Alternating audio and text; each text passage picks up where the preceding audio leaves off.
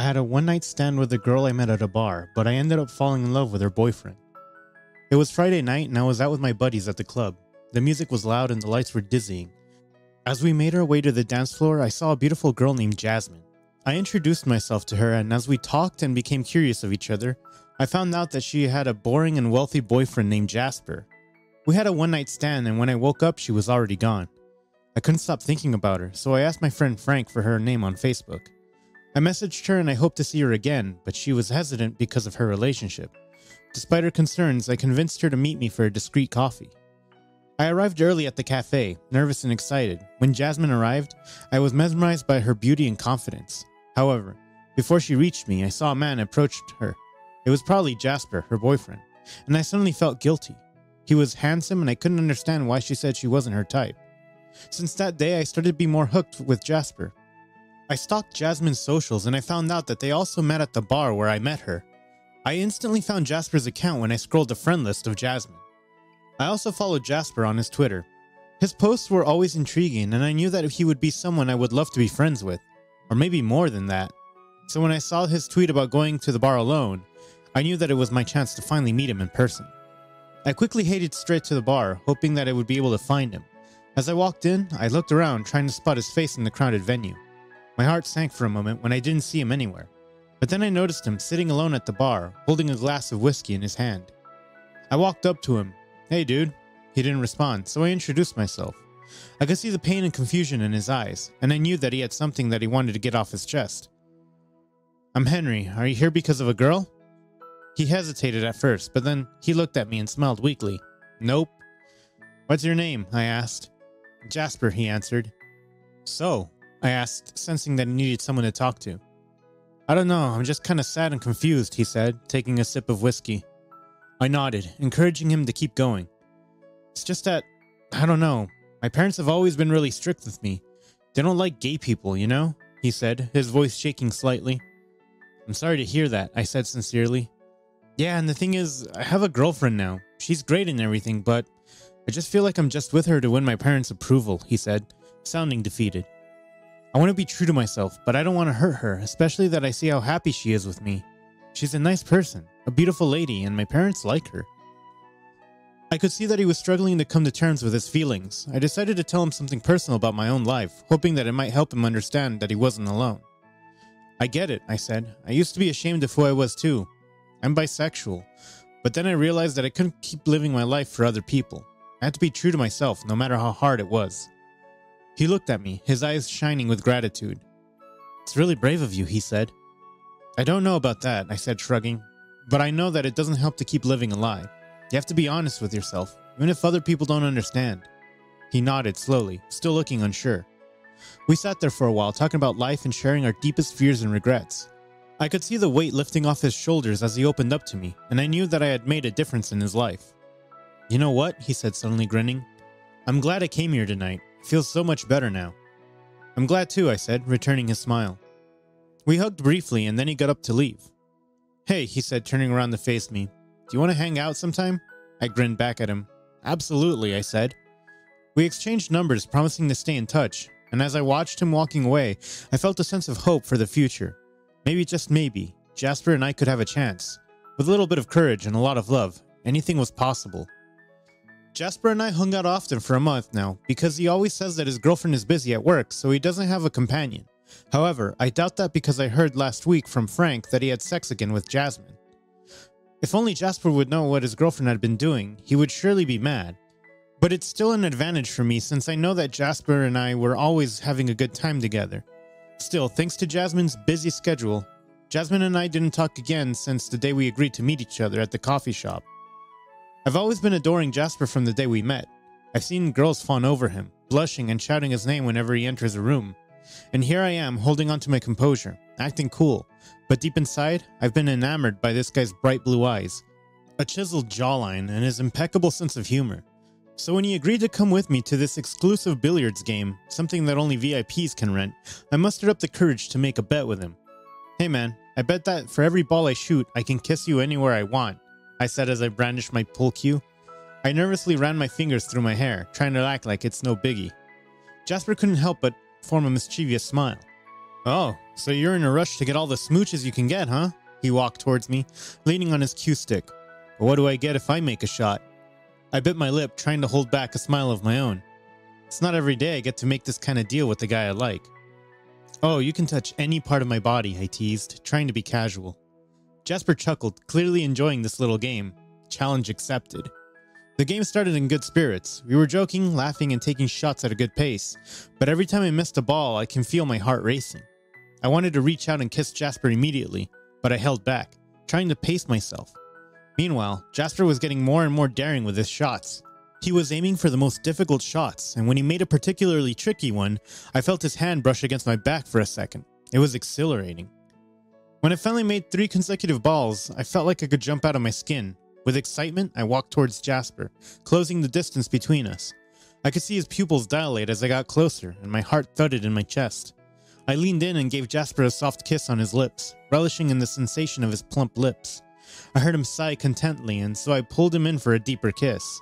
I felt a shiver run through me as his lips parted, and I gained more access to his mouth. He pushed me away lightly, looking down on the floor. I can't believe we're doing this, he muttered softly. I felt my heart fall to my stomach. Had I gone too far? Had I lost my chance with Jasper? But then he looked up at me, a part of his hair falling over his forehead, and I saw the glint in his eyes. But damn, that was good, he added, a sly smile forming on his lips.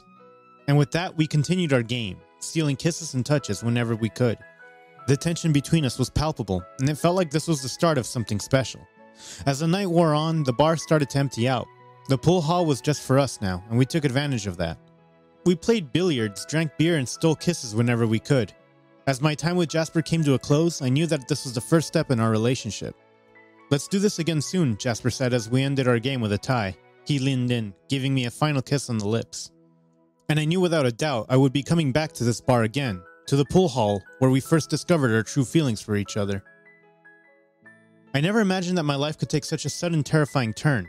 Jasper and I were already in a secret relationship. He can't break up with Jasmine yet since he still doesn't know what to do if his parents found out that he cheated on her. So we're taking things slowly. I always thought that we had everything under control, that we were discreet enough to keep our relationship hidden from prying eyes. Somehow, we'd managed to keep it all under wraps, sharing stolen moments behind closed doors and quick, furtive glances in public. Until Jasmine saw us. I remember the fear that gripped me when I saw Jasmine's face looking at me through the window of Jasper's car.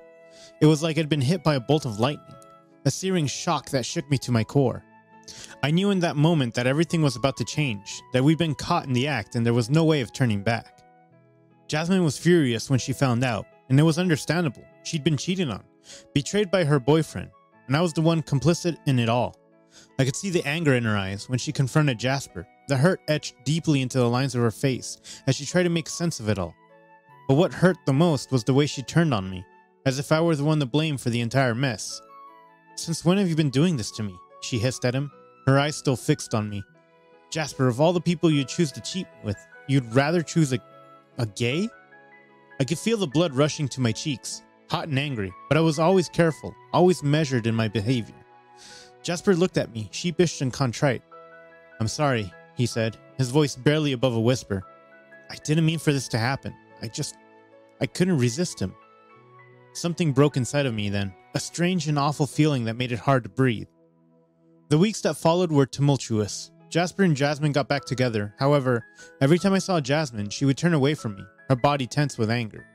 I knew she was trying to get under my skin, to hurt me with the best way she knew she could. She spread rumors against me on the internet. She said that a gay almost ruined her relationship with her boyfriend. Of course, she got sympathy from people. She even mentioned my name in the comments section. But she deleted it after some people who knew me bashed her, and she's still not contented. Then the worst happened. Jasmine started attacking me physically, and I knew that something had to be done.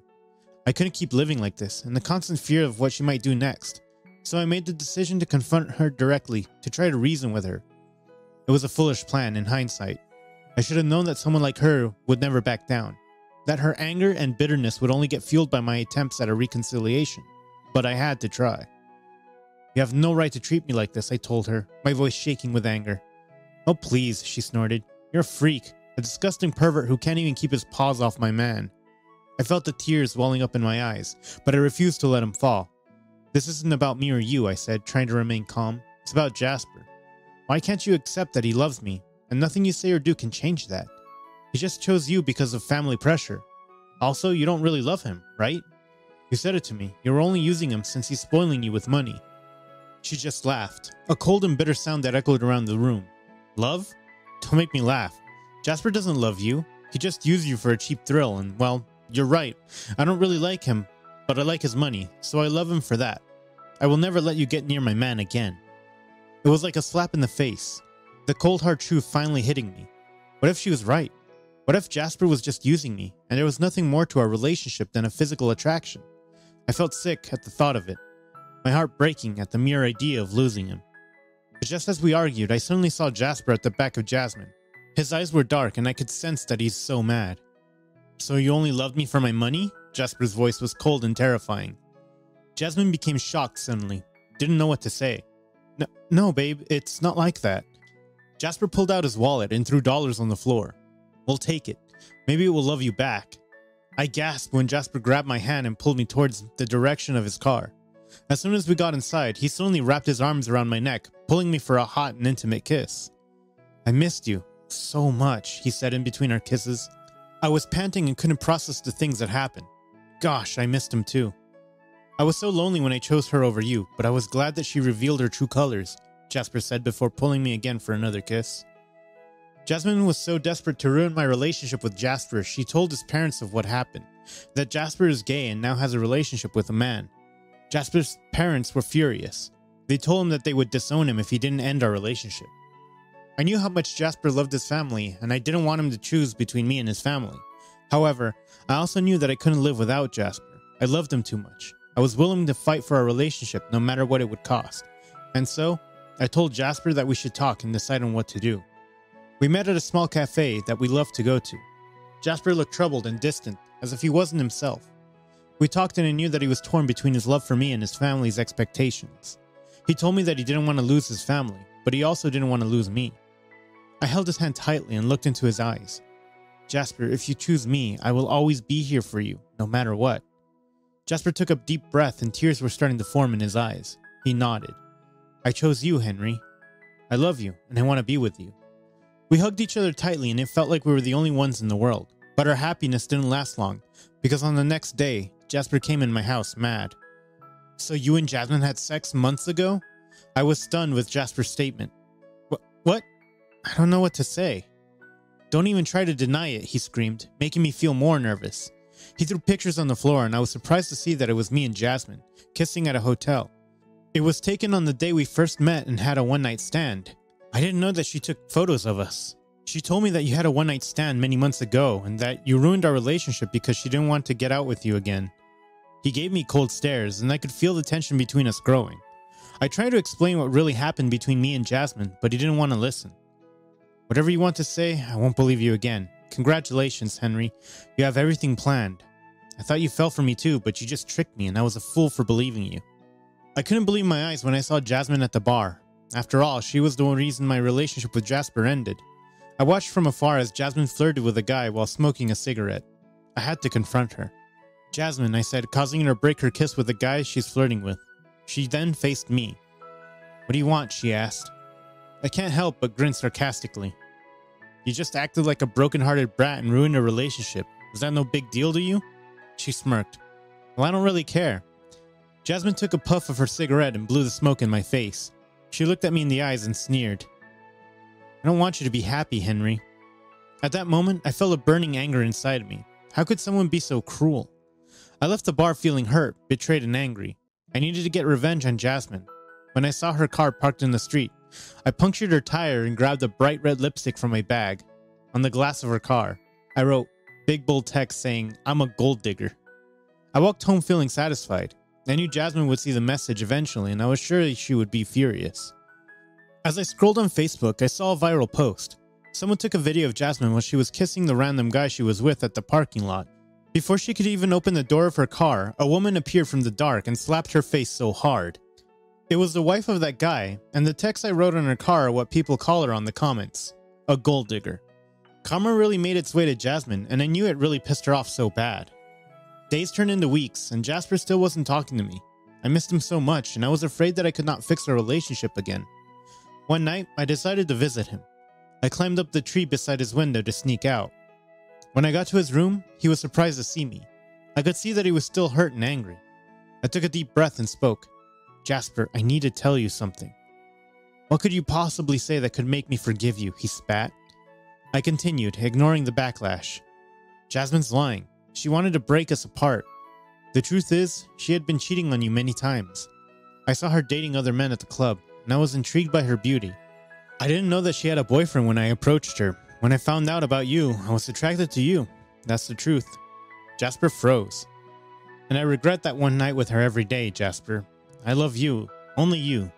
Please forgive me," I pleaded. Jasper was in deep thought, and I couldn't read his expression. I didn't know if he believed me or if it was enough to make him forgive me. Then he broke the silence by saying, "Henry, I don't know what to believe anymore, but I miss you and I'm willing to give us another chance." I hugged him and we kissed. It was the best kiss we'd ever had, and it was like time had stopped. We spent the night cuddling, talking, and catching up. Everything was slowly coming back to the way it was before. Jasper introduced me to his parents after that. I wasn't nervous at first because I knew how much he loved me and how much he wanted his family to know me. But as soon as we stepped inside their house, his mother's sharp stare sent shivers down my spine, and I knew that she didn't like me. She eyed me from head to toe as if appraising my worth, and her cold gaze made me feel small and insignificant. "So this is the person you've been talking about, Jasper," she said, her voice dripping with sarcasm. "I thought you had better taste." I felt my face flush with anger and embarrassment as I tried to keep my composure. "I'm sorry if I've offended you," I said, trying to be civil despite her hostile reception. "It's not that you've offended me," she replied, her tone still laced with hostility.